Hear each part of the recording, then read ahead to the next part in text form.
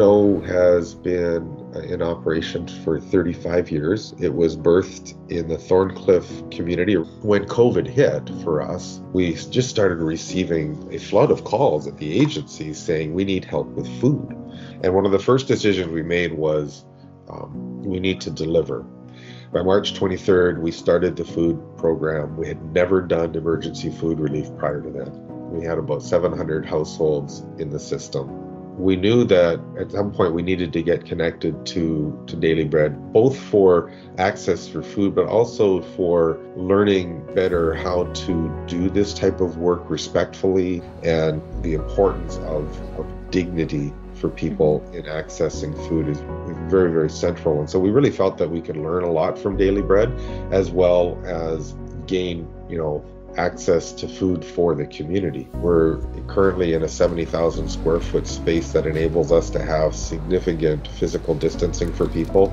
They're able to come in now very safely, and we can even sort of tailor boxes a little bit better for people. The key for us is we want to make sure we are providing people with the resources they need to heal, that they need to be able to get back on their feet.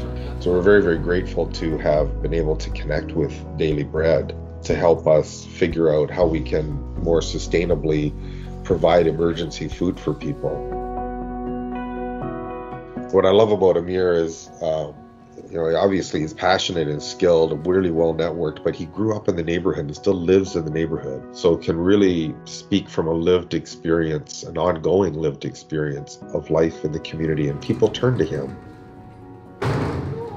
No one really knew what was happening and how severe this disease was. Families didn't know where to go, and because Daily Bread came through, we're able to continue food bank. So we invite all of our clients now to come in, get registered into Daily Bread's database. Omar, would you be able to help Lucia, please? And then they can help themselves. Kids can enjoy treats. They'll go around, they'll pick what they want, and you can see they're a lot happier. And because of Daily Bread really coming in to support us, we're able to continue to support this community.